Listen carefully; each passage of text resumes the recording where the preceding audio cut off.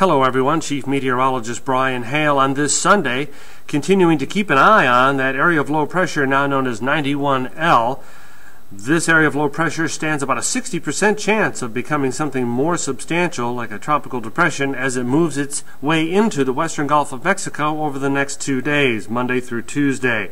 As we look at the forecast, the computer forecast models all take this system into the western Gulf. Most pretty much take it on into the southeast Texas coast Monday to Tuesday between Corpus Christi and Houston, pushing the heavy rains on the north side of the system up into the Houston area on east through the Louisiana coast, where a coastal flood advisory will remain in effect through Tuesday.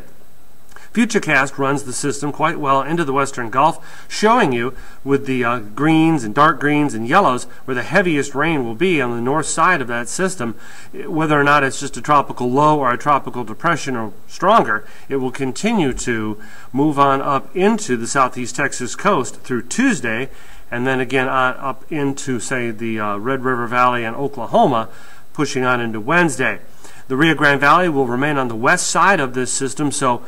showers and thunder showers will be patchy at best compared to what they will see on the north side of the system on up into the southeast Texas coast. So it looks like the brunt of the energy and moisture will all shove north on into the southeast Texas coast according to the forecast, leaving the Rio Grande Valley with just the opportunity for hit and miss showers with that passage. And again, remind everybody, this area of low pressure will encounter favorable conditions over the course of the next 2 to 5 days for